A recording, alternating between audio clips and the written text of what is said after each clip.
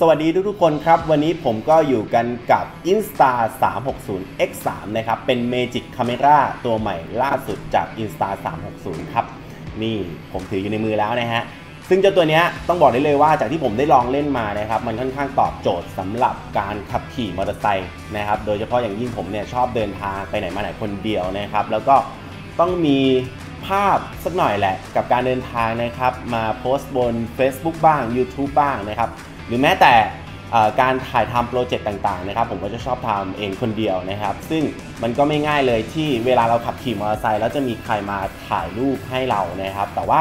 ครั้งเนี้ยเวลาที่เราออกไปไหนไกลๆขับไปคนเดียวนะครับกล้อง Insta360X3 เจ้าตัวนี้เนี่ยค่อนข้างที่จะตอบโจทย์ในการใช้งานของผมเลยทีเดียวนะครับสำหรับคลิปนี้ผมก็จะมารีวิวนะครับฟังก์ชันการใช้งานเล็กๆน้อยๆนะครับแล้วก็จุดเด่นของเจ้าตัวนี้กันนะครับว่ามันจะตอบโจทย์กับการขับขี่ของผมหรือเปล่านะครับพร้อมๆกับคุณสมบัติของเจ้าตัว Insta360X3 เจ้าตัวนี้นะครับเดี๋ยวเราไปติดตามชมพร้อมๆกันกับผมเลยครับ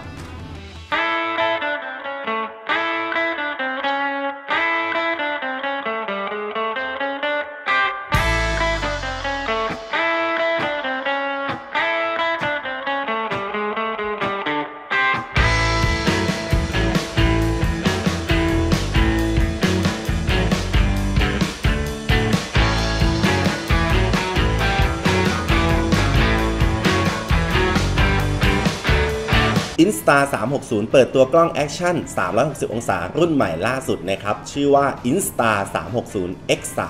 ซึ่งมาพร้อมกับเซ็นเซอร์แล้วก็ขนาดจอทัชสกรีนที่ใหญ่กว่าเดิมซึ่งจะมอบประสบการณ์การถ่ายวิดีโอ360องศาด้วยความละเอียดสูงถึงระดับ 5.7K และก็ภาพนิ่งที่72ล้านพิกเซลในรุ่น X3 เนี่ยเปลี่ยนมาใช้เซ็นเซอร์รับภาพตัวใหม่ขนาดใหญ่ถึงครึ่งนิ้ว48ล้านพิกเซลซึ่งจะช่วยให้ได้คุณภาพที่ดีกว่าเดิมโดยเฉพาะในที่ที่มีแสงน้อยนะครับเพิ่มความสว่างด้วยรูรับแสง f1.9 นอกจากโหมด360องศาแล้วจะใช้เป็นกล้องเดี่ยวแบบ Action Cam ทั่วๆไปก็ทำได้เช่นกันนะครับถ่ายวิดีโอแบบ Ultra Wide ได้ที่ 4K หรือแม้แต่ภาพกว้าง150องศาก็ถ่ายได้สูงสุดที่ 2.7K ครับรุ่นนี้ยังมาพร้อมกับโหมด Active HDR เก็บภาพ Dynamic Range สูงแม้ในช็อตที่ต้องเคลื่อนไหวแบบเร็วๆนะครับแบตเตอรี่ก็ใหญ่ขึ้นขนาด 1,800 มิลลิแอมป์ฟีเจอร์อย่างไม้เซลฟี่ล่องหนก็ใช้ได้ดีเหมือนเดิมนะครับอัปเกรดไมโครโฟน4ตัวด้วยอัลกอริทึมแบบใหม่ให้เสียงใสเคลียร์เป็นธรรมชาติ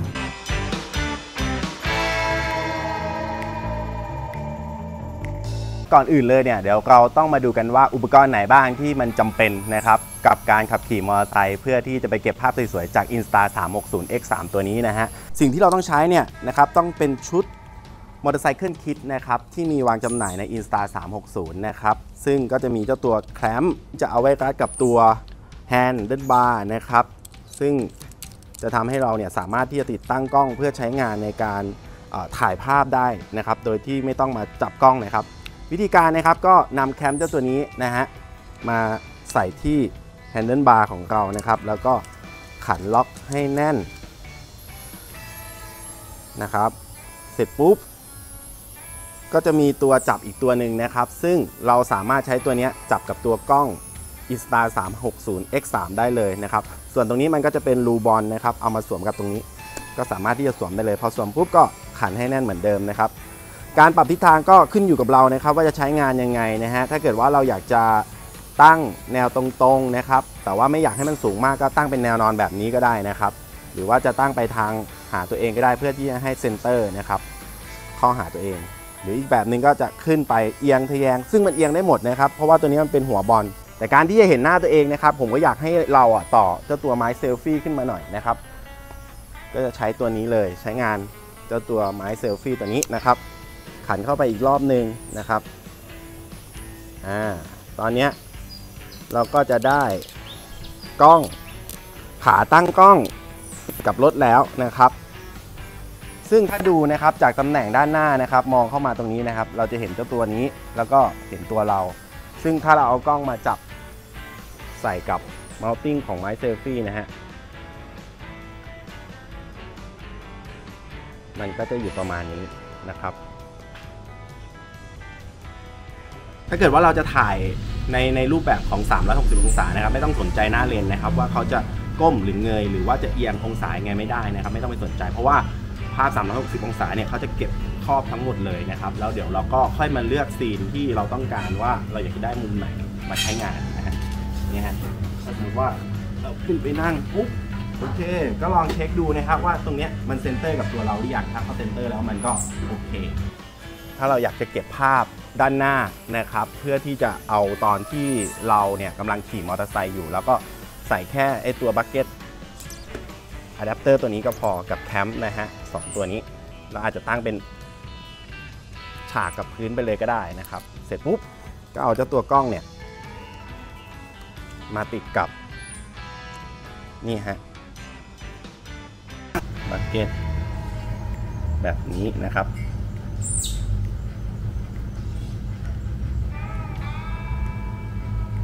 แต่การที่จะเก็บภาพ150องศานะฮะก็คือตัวนี้เราอาจจะต้องดูในเรื่องของทิศทางของเลนนิดนึงนะครับมุมที่เราต้องการด้านหน้าถูกไหมก็หันหน้าเลนนะครับหรือว่าด้านโลโก้เนี่ยออกไปด้านหน้าก็ได้นะครับซึ่งก็ปรับเจ้าตัวนี้ได้เลยนะครับแต่ว่าตรงนี้ก็ขับให้มันแน่นก่อนนะครับเสร็จแล้วค่อยมาปรับเจ้าตัวอะแดปเตอร์ตัวนี้แล้วก็ดูว่ามันได้ทิศทางด้านหน้าที่เราต้องการหรือยังถ้าได้แล้วก็ค่อยล็อกไปนะครับ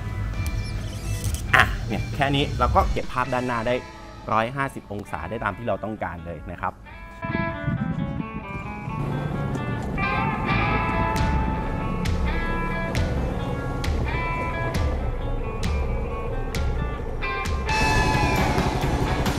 Hey, how are you? Are you okay? Come on.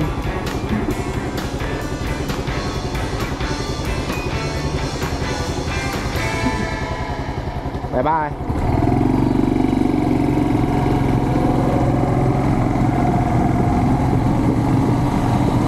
ต่อมานะครับเดี๋ยวเราจะมาดูในส่วนของหมวกกันน็อกนะครับว่าเราจะติดตั้งยังไงนะครับอุปกรณ์ที่ให้มาเนี่ยไปติดตั้งตรงไหนนะครับอย่างแรกเลยก็คือจะมีกาว 3M นะครับที่เขาให้มาแล้วก็ตัวฐานนะครับติดเข้ากันกับหมวกแบบนี้เลยนะครับพอเราได้ฐานแล้วต่อมาเรามาติดตั้งตัวอะแดปเตอร์นะครับก็จะมี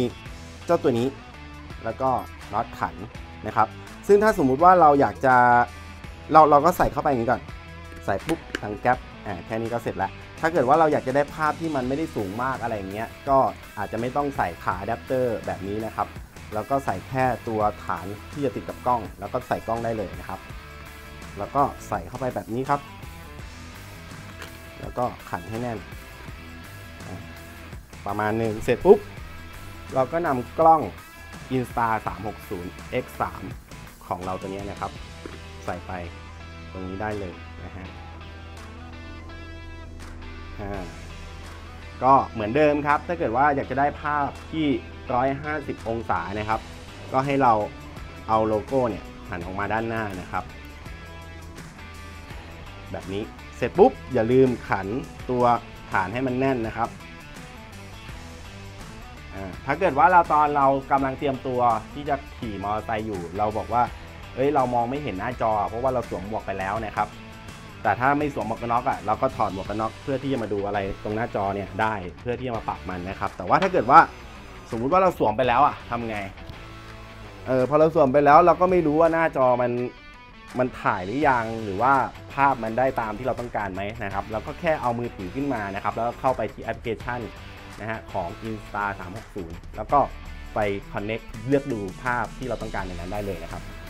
ส่วนมากนะครับเวลาผมขี่เนี่ยผมก็จะติดตั้งที่ฐานเลยนะครับโดยที่ไม่ต้องใช้ไม้อะแดปเตอร์นะครับแต่ในกรณีที่แบบเราอยากจะได้ภาพนะครับจากด้านข้างแล้วเห็นแบบริมหมวกกันน็อกของเราอะไรอย่างเงี้ยนะครับหรือว่าอยากจะให้มันเห็นแฮนเดิลบาร์เราก็มาติดด้านข้างก็ได้ก็ปรับไอ้ตัวฐานตัวเนี้ยนะครับมาติดกาว 3M ทางด้านข้างแล้วก็ต่อเจ้าตัวไม้ตัวนี้เดี๋ยวผมจะบอกวิธีการต่อมาเอาขาตัวนี้มาใส่ที่ซ็อกเก็ตตรงนี้นะครับแล้วก็ขันน็อตให้แน่นต่อมาเราก็มาใส่ตัวกล้อง กับฐานเดิมที่เคยติดกับตัวแก๊ปตัวนี้นะครับไว้ด้านบน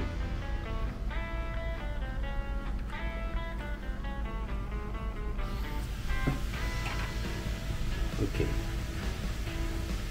ส่วนนี้นะครับเอามาใส่ด้านนี้นะฮะ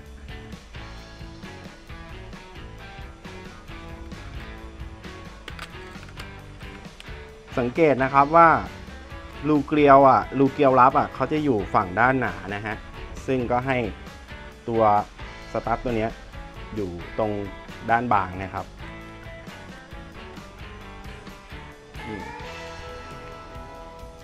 ก็ปรับได้ตามที่เราต้องการครับเนี่ยฮะมันปรับได้อิสระมากๆสำหรับขาตัวนี้นะครับหรือว่าเราจะให้มันไปด้านหลังเพื่อจะเก็บภาพด้านหลังก็ได้นะครับก็อยู่ประมาณนี้แต่ส่วนใหญ่นะก็จะแนะนำให้เป็นติดขาแบบนี้ก็อาจจะติดด้านข้างนะครับมันก็จะเก็บภาพที่แบบเห็นหมวกกันน็อกเราด้วยเห็นตัวแฮนด์ด้านบาร์เห็นลักษณะท่าทางการขับขี่ของเรานะครับมันก็จะเกิดความหลากหลายก็ขึ้นอยู่กับมุมมองหรือว่ามุมที่เราอยากจะถ่ายทอดออกมานะครับนี่ก็คือการติดตั้งเจ้าตัว INSTA360 X3 บนหมวกกันน็อกครับผม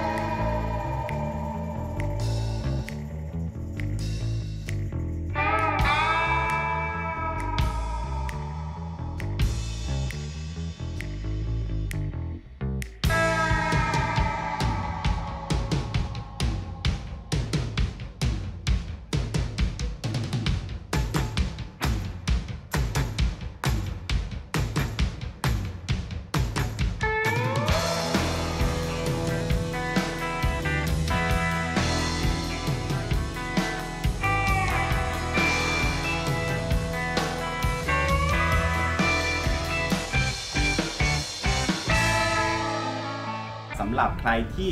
คิดอยากจะใช้ INSTA360 X3 ยาวๆเลยนะครับผมแนะนำว่าให้ซื้อแบตเตอรี่นะครับเพิ่มอีกสัก2ก้อนพร้อมกับที่ชาร์จเร็วนะครับนั่นก็คือ Fast Charge ของเจ้าตัว INSTA360 ตัวนี้นะครับซึ่งจุดเด่นของเขาเนี่ยก็คือการรองรับการชาร์จพร้อมกันได้ถึง3ก้อนนะครับวิธีการก็คือใส่เข้าไปในสล็อตแบบนี้นะครับเสร็จปุ๊บก็ชาร์จทิ้งไว้นะครับซึ่งเจ้าตัวนี้สามารถทำความเร็วในการชาร์จนะครับภายใน 90 นาทีเท่านั้นเองก็จะเต็มทั้ง3ก้อนหลังจากนั้นเนี่ยเราก็สามารถที่จะเอาแบตเตอรี่ของเราเนี่ยไปใช้งานได้แบบยาวๆเกือบตลอดทั้งวันเลยทีเดียวนะครับแค่นี้ก็จะทำให้เราเนี่ยขี่มอเตอร์ไซค์ได้อย่างสนุกแล้วก็เก็บภาพได้อย่างเพลิดเพลินโดยไม่ต้องกังวลในเรื่องของแบตเตอรี่ที่จะหมดต่อไปครับและนี่ก็คือ INSTA360 X3 นะครับต้องบอกได้เลยว่าโคตรเจ๋งนะครับมีตัวเดียวตัวนี้นะครับเราก็สามารถที่จะเก็บภาพต่างๆไม่ว่าจะเป็น360องศา150องศาหรือแม้แต่ภาพนิ่งนะครับครบหมดทุกฟังก์ชันเลยนะครับแล้วก็ใช้งานโคตรง่ายนะครับพร้อมๆกับแอปพลิเคชันที่มี AI แล้วก็เทมเพลตให้เลือกอีกมากมายนะครับสำหรับเพื่อนๆคนไหนที่สนใจนะครับก็สามารถที่จะคลิกเข้าไปดูได้ในเว็บไซต์ของ insta360.com นะครับหรือว่าลิงก์ข้างล่างที่ผมจะทิ้งไว้ให้ครับสำหรับคลิปต่อไปนะครับจะมีอะไรที่น่าสนใจนะครับต้องติดตามกันที่ Zeus Custom ครับสำหรับวันนี้ผมลาไปก่อนครับสวัสดีครับ